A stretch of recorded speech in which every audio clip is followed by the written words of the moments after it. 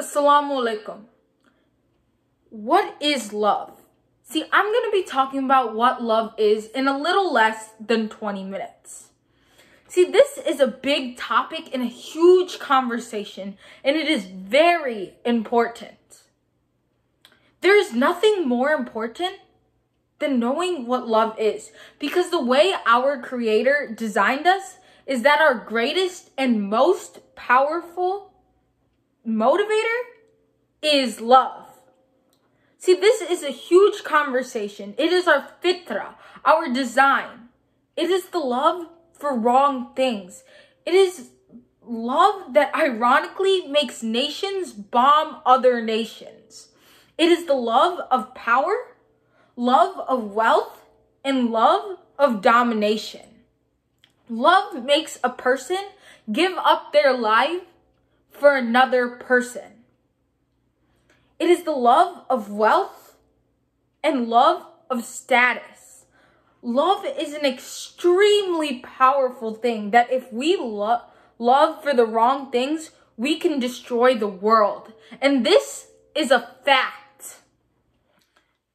If we have the wrong love for the wrong things, we can destroy the world. We see governments kill women and children because their love to stay in power. This is not right. Love is not a small topic. It's not like we're sitting here talking about rom-coms. No, this is a deep topic, and we need to know what it is and how loving in the wrong way, in the wrong things, can destroy not only you, but the whole world. So today I'm going to be narrowing it down to romantic love. Okay, in romantic love, I'm going to say a few mistakes or pitfalls that we fall into. I'm going to say the most common ones. Allah subhanahu wa ta'ala created different kinds of love. In a simpler way, I'm going to say Allah created different compartments in our heart that contains different types of love in each compartment. Everything is good as long as you put the right love in the right compartment. In each compartment, there's a specific type of love.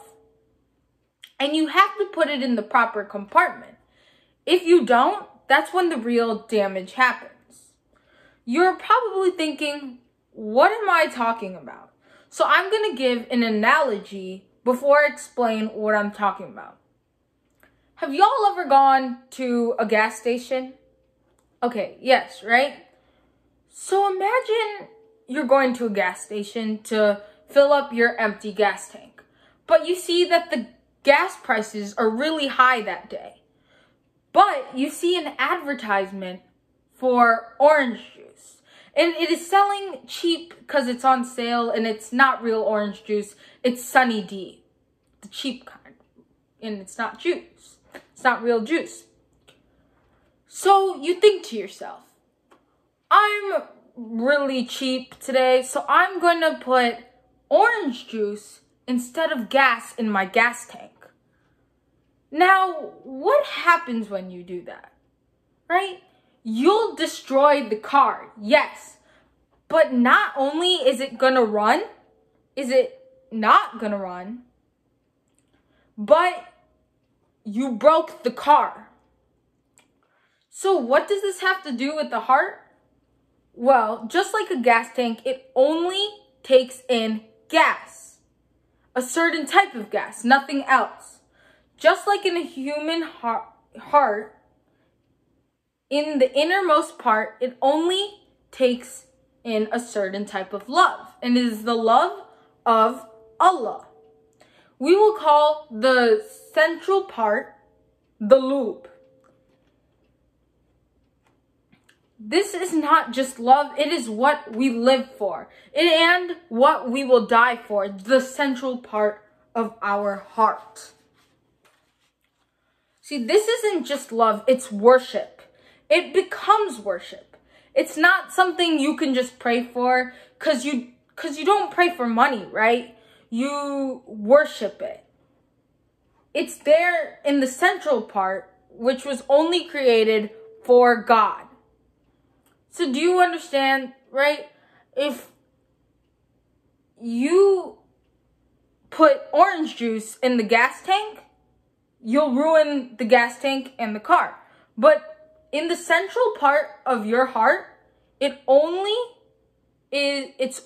for Allah. It is only for the Creator, God. So within the human part, there's an inner part which is like a gas tank, only meant for gas. In this case, for the heart, only created for God, Allah.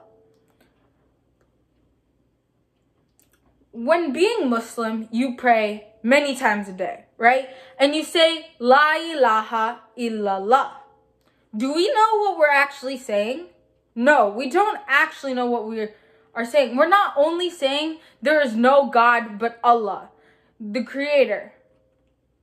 Well, it's true, but we're also saying there's nothing that goes in the inner core of our heart except for Allah. Whatever language you say it in, the Creator, the Ultimate, the Almighty, goes in that central part of your heart.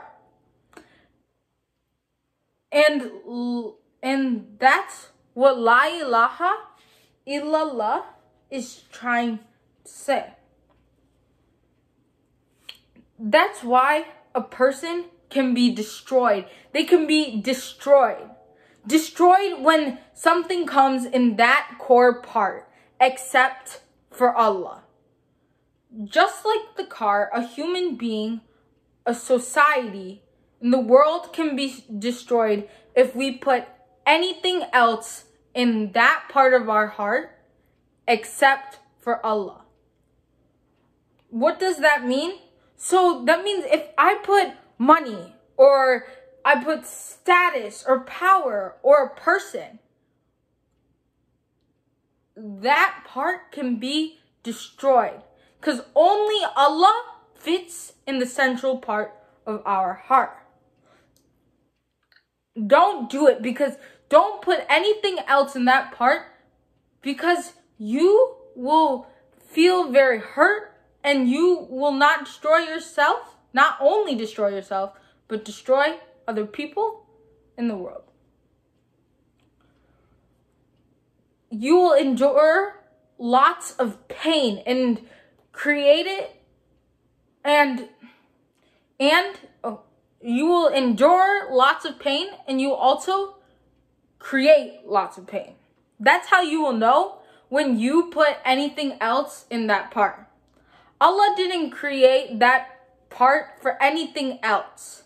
That Allah is only meant for in that central part. It's like taking anything else and making Allah into Ilah. And Ilah isn't just something to pray to. If you study the term, the root, you will see it's anything that dictates how you live or how you act. And Ilah is the master. Whatever you love in life is your master. So you only love your master. If your master is money, then you're a slave to money. If it's to your spouse, then you're a slave to your spouse. If it's our children, oh, you will be surprised that there's a wrong way to love your children. No one is really taught that there's a wrong way to love our children, right? To love your children. Well, have you ever wondered why there is a mother-in-law issue? Because the dynamic from day one is unhealthy. It might not be something you want to hear, but it's unhealthy from day one, because that boy, or that's your son of yours, is not supposed to be in the place saved only for Allah. Your life was never supposed to revolve around your children. It's